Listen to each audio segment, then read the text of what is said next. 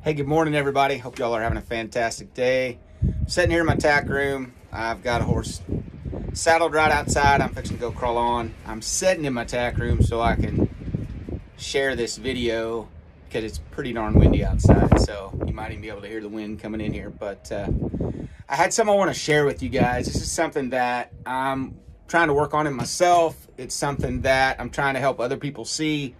It's something that I'm really trying to get better at in myself with my horses, and it's this idea of trying to better understand where they're at and what they need. And here's what I'm really thinking here this morning. A lot of times at my clinics, I will see people literally reach up with their arms, wrap their arms around the horse's head, around the horse's muzzle, pull that horse's head and muzzle to them, and then kiss them.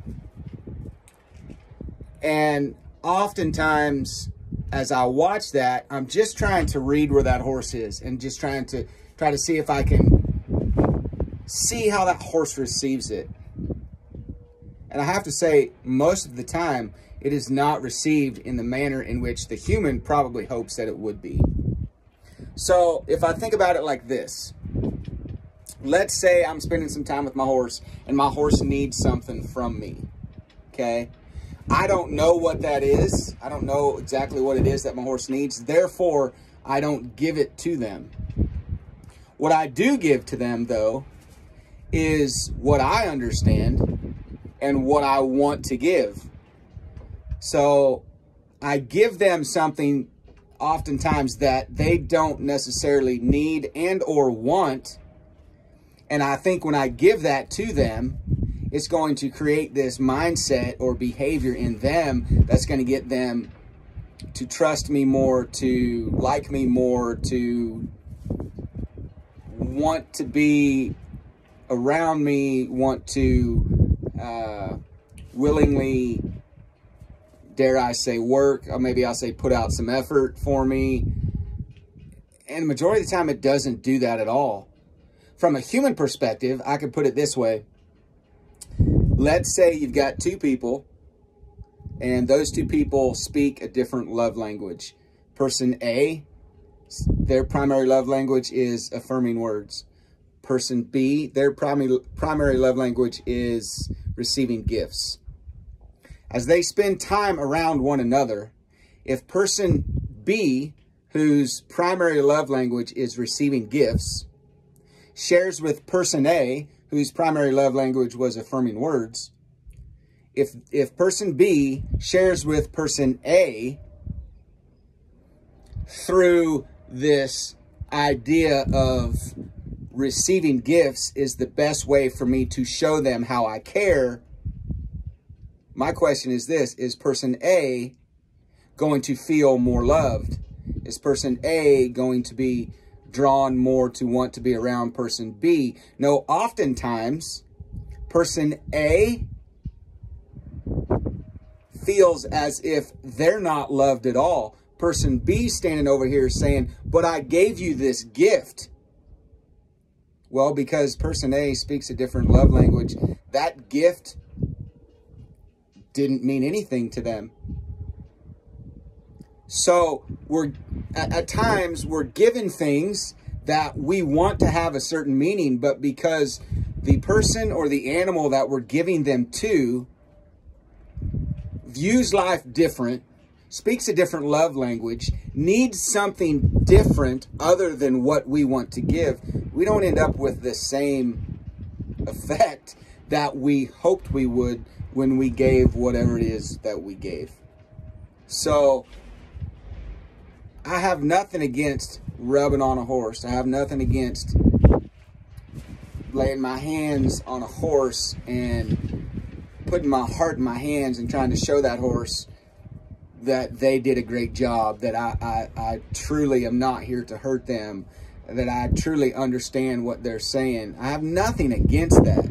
I don't even have anything against someone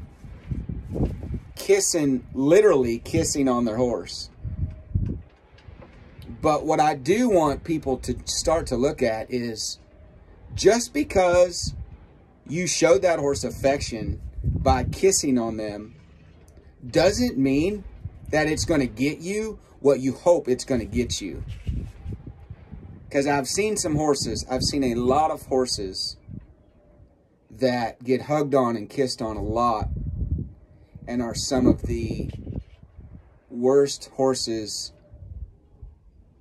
mentally and emotionally to be around. And if I put myself in their shoes, it would be like, those horses are screaming for something, and they're around people that, from the horse's perspective, it might look like these people just don't care because they refuse to give me what I need. They always give me this other thing, but I don't need that. There's a time and a place for that, but I better be careful about how I use that, because it's crazy. I've been around some really good horsemen, and I'm trying my best to look at myself every day and become one of those people. But I've seen some of these really, really good horsemen that can literally just be in the presence of a horse.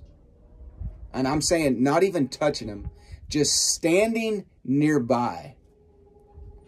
And the peace and the contentment that is coming out of that horse radiates out of them as they stand there relaxed and asleep. It radiates out of them so excessively that you can see it from a long ways away.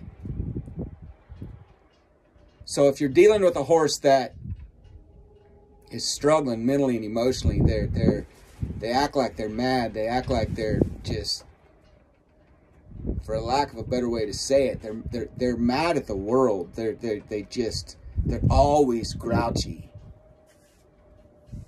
If I have the opportunity to spend time around that horse, maybe I need to really evaluate myself, evaluate what I'm doing, look at how my approach is with that horse, and ask myself, am I truly out here for this horse? Trying to better understand not just what this horse is saying to me, but trying to better understand what this horse needs from me. And would I be more willing to give that than what I think this horse needs and what I feel like I want to give? Because if I can make that adjustment in my mind, here's what you'll see. Laying hands on a horse can be extremely beneficial. But laying hands on a horse can also be harmful in some ways. So if I'm going to do it, I need to understand the power in it and how it truly works for the horse. But what I'm talking about can be so powerful, have such an impact on a horse's mind, can be so freeing for that horse to allow them to see something different, that you don't even have to lay hands on that horse a lot of the time. Because you can give this, what I'm talking about, this understanding, this willingness to see it from the horse's perspective. You can give that a lot of times without ever laying a hand on a horse. So I can do that from a distance. And oftentimes these horses don't just need us right next to them, loving and hugging on them. Sometimes they need us to just look at them from a distance and try to better understand where they're at that day, what they're needing from us that day, and show them from a distance before we ever get close that we're going to try our best that day to be that person that they need, that person that they're crying out to, that they're trying to open up to. It can be life-changing for the human, can be life-changing for the horse, and can bring both of them to a place where it is truly, truly amazing to watch the two of them work together. So I don't know if any of this made sense. I don't know if this can help anybody. I don't know if anybody even be willing to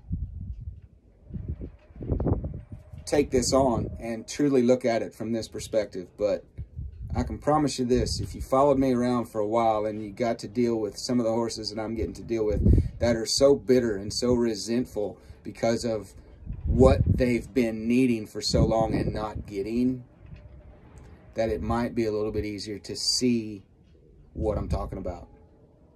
All right, I hope this can help you guys. I know it's changing my life.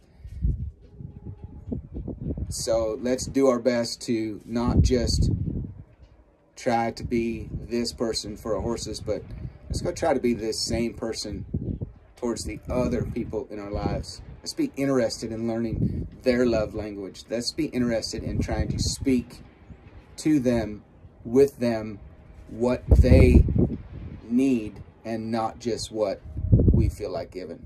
All right, you guys have a fantastic day.